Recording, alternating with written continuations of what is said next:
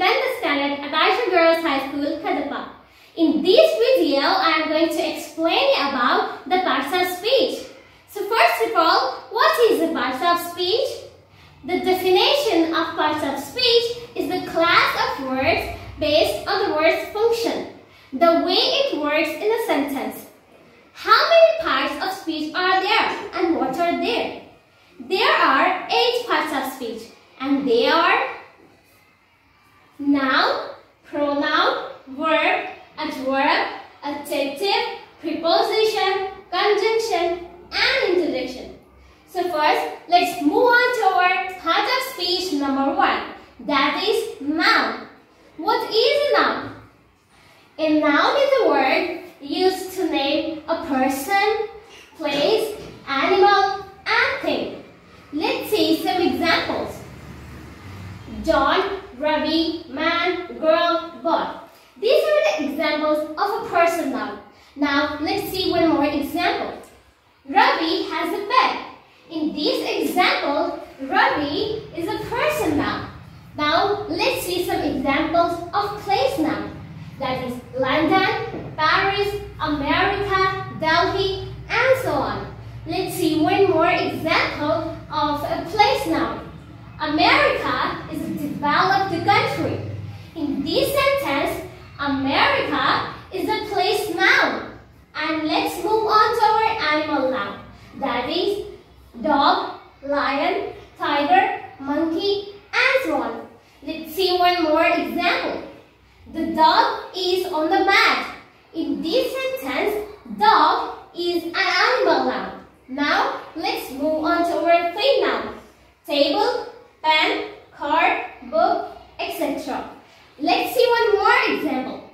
The boy is reading a book. In this sentence, book is a thing noun. Now, let's move on to our part of speech number 2, that is pronoun. What is a pronoun? A pronoun is a word used instead of a noun. Let's see some examples of a pronoun.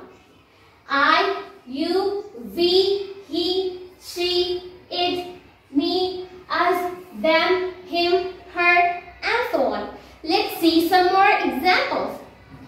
They are good at playing basketball. In this sentence, they is a pronoun.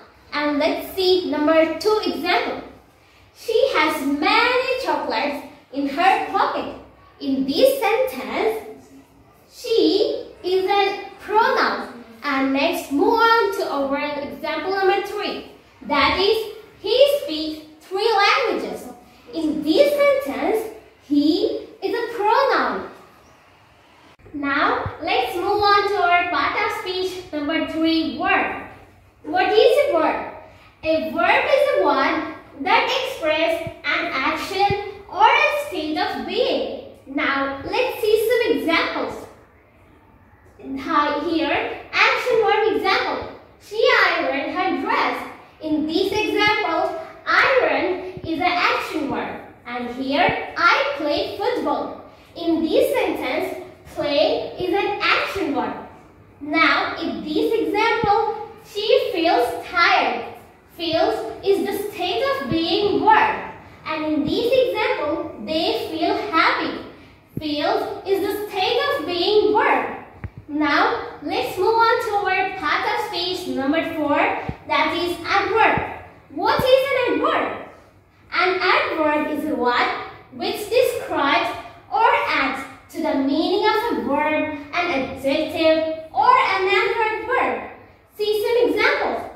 Fast, slow, very, happy, well, and so on. Now here, in this example, he ran fast. Fast is an adverb. And here, she walks slowly. Slowly is an adverb. And in this example, the children are playing happily with their toys. Here, happily is an adverb. And in this example, Sita is very beautiful. Very is an adverb. Now, let's move on to our part of speech number 5. That is adjective. What is an adjective? An adjective is a word being of noun. See some examples. Beautiful, quickly, strong, wiser, etc. In this example, they live in a beautiful house. Here, beautiful is an adjective. And in this example, Tom is a very naughty boy. Here, naughty is an adjective. And in this sentence, he is weak. Here, weak is an adjective. Let's move on to our part of speech number 6, preposition. What is a preposition? A preposition shows the relationship of a noun or pronoun to another word. They can indicate time, place, or relationship. Let's see some examples. With, between, near, on, in, at, about, under, and so on. Let's see some more examples of preposition. The book is on the table. In this sentence, on is the preposition. Let's see the next example. He sat under the tree. In this sentence, under is the preposition.